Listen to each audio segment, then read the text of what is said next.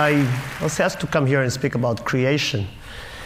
And I only have 15 minutes. I see the counting already. And in 15 minutes, I think I can touch only a rather genitorial branch of creation, which I call creativity. Creativity is how we cope with creation.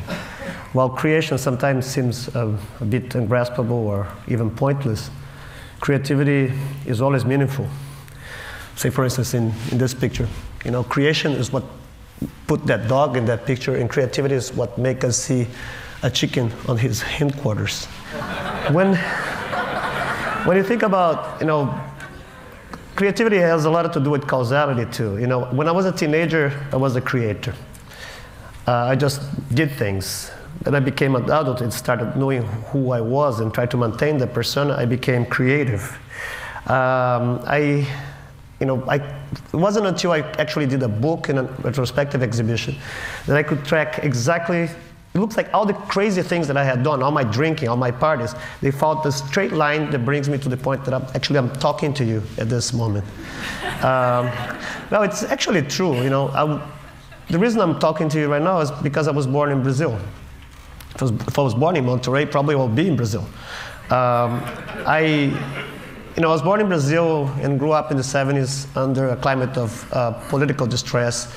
And I was forced to learn to communicate in a very specific way, in a sort of a semiotic black market.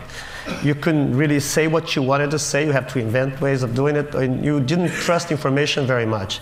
That led me to another step of why I'm here today is because I really liked media of all kinds. I was a media junkie. And eventually got involved with advertising. My first job in Brazil was actually to develop a way to improve the readability of billboards, and based on speed, angle of approach, and actually blocks of text. It was very good study and got me a job in an ad agency. And they also decided that I had to give me a very ugly plexiglass trophy for it. And another point why I'm here is that the day I went to pick up the plexiglass trophy, I rented a tuxedo for the first time in my life, picked the thing, didn't have any friends. On my way out, I had to break a fight apart. Somebody was hitting somebody else with brass knuckles. They were in tuxedos and fighting, very ugly. And also, advertising people do that all the time. And well, what happened is, when I was on my way back to my car, the guy who got hit decided to grab a gun, I don't know where he had a gun, and shoot the first person he decided to be his aggressor. The first person was wearing a tuxedo. It was me. Luckily, it wasn't fatal, as you can all see. And even more luckily, the guy said that he was sorry, and I bribed him for compensation money, otherwise I'd press charges. And that's how, with this money, I paid a ticket to come to the United States in 1983, and that's the basic reason I'm talking to you here today, because I got shot. Well, when I started working with my own work, I decided that I shouldn't do images. I took this very iconoclastic approach, because when I decided to go into advertising, I wanted to do and I wanted to airbrush naked people on ice for whiskey commercials. That's what I really wanted to do. But they didn't let me do it, so they only let me do other things. But I wasn't into selling whiskey, I wasn't into selling ice. The first works were actually objects. It was kind of a mixture of found object, product design, and advertising. And I called them relics. They were displayed first at Stuck's Gallery in 1983. This is the clown skull. It's a remnant of a very evolved race of entertainers. They lived in Brazil a long time ago. This is the Ashanti joystick. Unfortunately, it has become obsolete because it was designed for Atari platform. PlayStation 2 is in the works. Maybe for the next TED, I'll bring it. The rocking podium. This is the pre-Columbian coffee maker. Actually, the idea came out of an argument that I had at Starbucks that I insisted that I wasn't having Colombian coffee. The coffee was actually pre-Columbian. The bonsai table. The entire Encyclopedia Britannica bound in a single volume for travel purposes. And half tombstone for people who are not dead yet.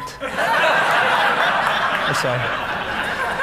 I wanted to take that, into the realm of images, and I decided to make things that had the same identity conflicts. So I decided to work with clouds, because clouds can mean anything you want. I wanted to work in a very low-tech way, so something that would mean at the same time a lump of cotton, a cloud, and Durer's praying hands, although this looks a lot more like Mickey Mouse's praying hands. But I was still, this is a kitty cloud. They're called equivalents after Alfred Stieglitz's work, the snail. But I was still working with sculpture. I was really trying to go flatter and flatter. The teapot. I had a chance to go to Florence in, I think it was 94, and I saw Ghiberti's Door of Paradise. And he did something that was very tricky. He put together two different media from different periods of time. First, he got no age-old way of making images, which was relief. And he worked this with three-point perspective, which was brand new technology at the time. And it's totally overkill. And your eye doesn't know which level to read, and you become trapped into this kind of representation. So I decided to make these very simple renderings that at first they are taken as a line drawing, something that I did them with, and then I did them with wire. The idea was to, because everybody overlook like pencil drawings, and they would look at it, it's a pencil drawing, and then you have this double take and see that it's actually something that existed in time. It had a physicality. And you start going deeper and deeper into a sort of narrative that goes this way towards the image. So this is a monkey with Leica. Relaxation. Wow. Fiat Lux. And the same way the history of representation evolved from line drawings to shaded drawings, and I wanted to deal with other subjects, I started taking that into the realm of landscape, which is something that's almost a picture of nothing. I made these pictures called pictures of thread, and I named them after the amount of yards that I used to represent each picture. These always end up being a photograph at the end, or more like an etching in this case. So this is a lighthouse. This is 6,500 yards after Corot. 9,000 yards after Gerhard Richter. And I don't know how many yards after John Constable. Departing from the lines, I decided to tackle the idea of points, which was more similar to the type of representation that we find in photographs themselves. I had met a group of children in the Caribbean island of St. Kitts, and I did work and play with them. I got some photographs from them. Upon my arrival in New York, I decided they were children of sugar plantation workers. And by manipulating sugar over a black paper, I made portraits of them. These are, thank you. This is Valentina de Festas. It was just the name of the child with the little thing you get to know of somebody that you meet very briefly. Valicia. Jacinta.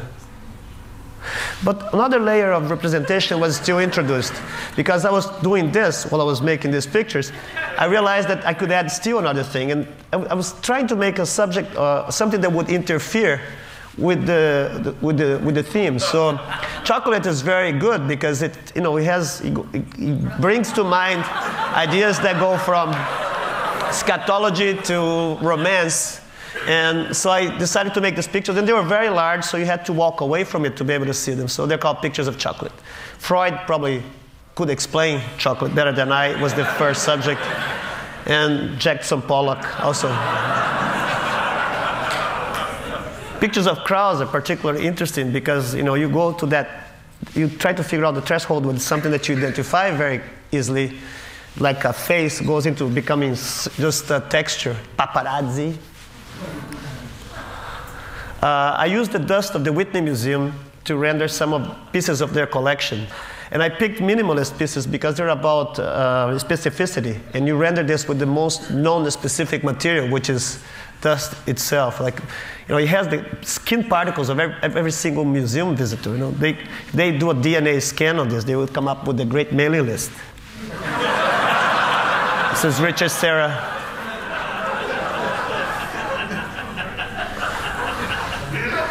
I bought a computer and told me it had millions of colors in it. An artist's first response to this is, like, who counted it? I realized that I never worked with color because I had a hard time controlling the idea of single colors. But once they apply it to numeric structure, then you feel more comfortable. So the first time I worked with colors was by making these mosaics of Pantone swatches. They end up being very large pictures, and I photographed with a very large camera, 8x10 camera, so you can see the surface of every single swatch of people, like in this picture of Chuck Close. And you have to walk very far to be able to see it. Also, the reference to Gerd Richter use of color charts. And the idea also entering another realm of representation that's very common to us today, which is the bitmap. I ended up narrowing the subject to Monet haystacks. This is something I used to do as a joke, make the same, like Robert Smith's in Spiral Jet, and then leaving traces of that as if it was done on a tabletop, like trying to prove that he didn't do that thing in the South Lake. But then, just doing the models, I was trying to explore the relationship between the model and the original, and I felt that I would have to actually go there and make some earthworks myself. I opted for very simple line drawings, kind of stupid looking, and at the same time I was doing this very large construction to be 150 meters away. Now I would do very small ones, which would be like, but under the same light. And I would show them together, so the viewer would have to really figure out what he was looking. I wasn't interested in the very large things or in the small things, but I was more interested in the things in between, because you leave an enormous range for ambiguity there. This is like you see the size of a person over there. This is a pipe hanger. And this is another thing that I did, working, I think everybody loves to watch somebody draw, but not many people have a chance to watch somebody draw in like a lot of people at the same time to evidence a single drawing. And I love this work because I did this cartoonish clouds over Manhattan for a period of 2 months. And it was quite wonderful because I had an early interest in theater that's justified on this thing. In theater, you have the character and the actor in the same place trying to negotiate each other in front of an audience.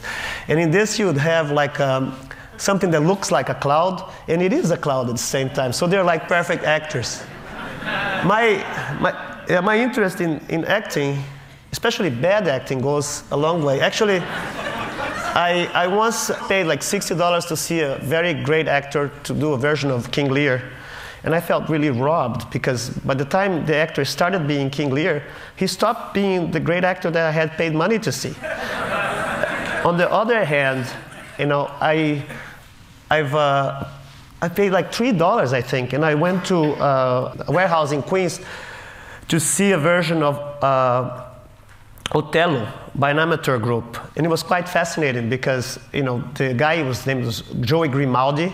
He impersonated the Moorish general. The first 3 minutes, he was really that general. And then he went into Becky the plumber. He worked as a plumber, so plumber, general, So for $3, I saw 2 tragedies for the price of 1.